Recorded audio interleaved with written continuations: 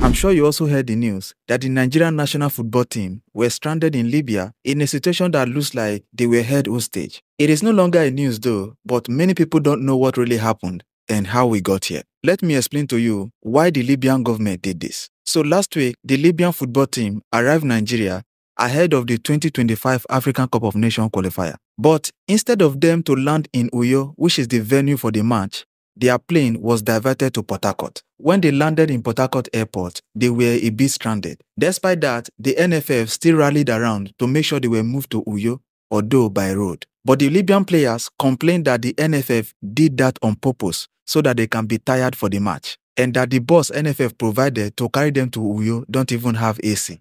But NFF came out to say that what happened was not their fault, that they were only informed of the arrival date and time on short notice, causing logistical issues. And despite all that, the Libyan players were treated well, as you can see. After NFF explained what really happened, the Libyans kept quiet, not knowing that they have something in mind. The match was played anyway, which Nigeria went on to win. And now it was the turn for Nigeria to go to Libya for the return match. And guess what? On their way to Libya, the Libyan government diverted their plane to an abandoned airport somewhere very far from where they were supposed to land. That is not all. They were not allowed to leave the airport for over 13 hours.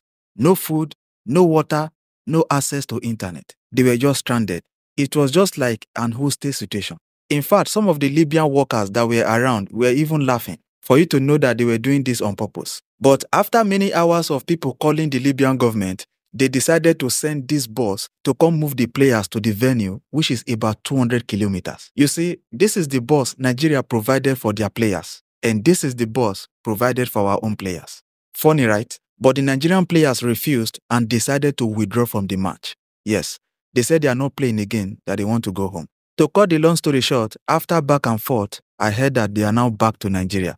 So we thank God for their safety. The Confederation of African Football, CAF, have already taken up the matter, and investigation is currently on. I hope that Libya is sanctioned so that other African countries can learn from this. One thing about Nigeria is that we don't maltreat visiting nations on purpose. We have hosted bigger teams before. But anyways, if you are in Libya, you better brief them about Nigerians. Them know they forget things. So.